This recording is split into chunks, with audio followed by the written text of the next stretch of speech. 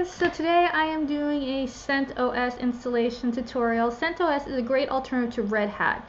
It's an enterprise level open source Linux distribution that also provides 100% binary compatibility with Red Hat. So if you're familiar with Red Hat and you know a lot of the commands to do updates and install packages, and this is a great alternative and it's completely free. So if your company can't afford to pay for the Red Hat network subscription and the support, CentOS is a great alternative. So today I'm going to do a tutorial on how to do the installation and some of the options that come along with the installation. So first thing you want to do is go to CentOS.org and download the CentOS ISO image. You can either burn that on a DVD, or if you have an ILO port or IPMI port configured on your system, you go ahead and do a virtual disk over the network, which is very easy. You'll be first presented with this installation option. Go ahead and select the first option, install or upgrade an existing system. It will go ahead and boot into Anaconda, which is the Linux distribution installation kernel. And it's going to go ahead and present you with these options. It's going to ask you if you want to test your disk. You can go ahead and skip that, and it's going to start running the wizard. This is Anaconda running. It's a nice wizard that gives you a nice step-by-step instructions on how to install your operating system. First, you'll be presented with a language. You go ahead and select the language of your region. As you notice, there are many countries given an option here. Go ahead and scroll down until you find your country or region, and go ahead and hit next.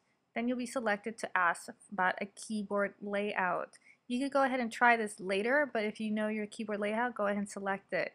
Next, it's going to ask you about your storage option. There is a specialized option if you have a more advanced setup. If it's a very basic setup, you go ahead and select that basic option. But if you have any kind of network solution or LUN or SCSI, iSCSI running, go ahead and select that second option. Then it'll give you a device warning message saying it's going to rewrite whatever's on that LUN or disk or partition. So you want to be sure that you know absolutely which one you are selecting, since it will overwrite whatever content is on that device. Next, you'll be asked about your host name and network configuration setup. So you go ahead and give it your host name. It could be a fully qualified domain name or just a host name here.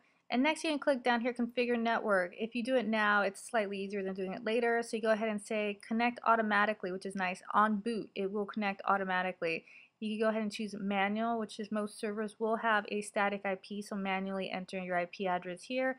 And depending on your network, you enter your IP address, your network mask, and gateway. You can also enter your DNS information and your search domains.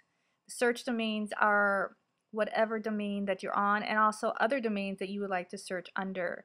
So go ahead and select those two. You can also click on the wire tab and change your MAC address of your machine here as well if you want to. There's some certain security reasons or licensing reasons someone might do that. Click next to go ahead and save your options for your network and hostname settings. Next, you'll be asked about what region of the world you're in. To go ahead and set your time zone settings, just click on the nearest dot and it'll go ahead and set your time zone. Then you go ahead and click next to continue. Next, we're going to set the root password. Be sure to set a nice complicated password for security purposes. And of course, do not share this password with just anybody. It is a security risk. Next, you'll be asked about your installation option on the device that you select to be installed on, either the local hard drive or a network solution of some kind. So you could choose to say use all space, which is probably most servers would use all space. Now, if you're doing some kind of dual boot, you might want to do replace existing Linux systems. If you're doing a Windows, Linux dual boot situation, be careful if you do any of the other options, as I've seen them have failed. So if you do a shrink current system, be sure you back up your current system. For our server, we're going to use all disk space. Next, it's going to ask us about how we're going to partition that disk space that we selected, either the partition, the LUN, or a section of the disk. So we're going to go ahead and use logical volumes here. This is usually the default option. So if you notice, the SDA is the hard drive, and there's going to be one ext4 partition, a hard partition of 500 megs of /boot. Now the rest of it is a logical partition. So first it creates a logical group known as VG_CentOS, CentOS server. And under that, we're going to have logical volumes for each of our partitions. Logical volumes are widely popular because they are configurable and adjustable in the future. So if you want to resize it for any purpose, you can go ahead and do that here. And then you can go ahead and select and add partitions. Another reason to separate your partition settings instead of just having the slash is for security reasons, because you can mount it with different security options. And also do encryption on separate partitions For example, if you want to encrypt just /home, you can go ahead and do that if you mount it separately, and it's a separate either physical partition or a logical partition. At the very minimum, all Linux systems require 3 partitions, /boot, / and a swap space. So at minimum, you must have those 3. Every other partition like /home, /user, /opt are all optional partitions. So you could go ahead and add those if you choose to. If you go ahead and hit next, it's going to go ahead and start formatting the disk according to what you set in your partition table there. You notice to get this option, I did first say review partition in the previous window. So make sure you select that. Our next option is to set the bootloader. The bootloader will give you an option if you have a dual boot environment. You can change which one it will boot by default. The second option here is use bootloader password. This is useful if the server is not in a secure location. So someone else that has physical access to the server, you don't want them changing your boot option. So go ahead and setting that. You could also add a second bootloader option if you have another hard drive or if you add another hard drive later. Next, we're going to choose the installation of the CentOS. That means the software we're going to install. It has some preset definitions here: desktop, minimum desktop. For a server, we're going to choose basic server, and then we could add services later and add packages later as needed.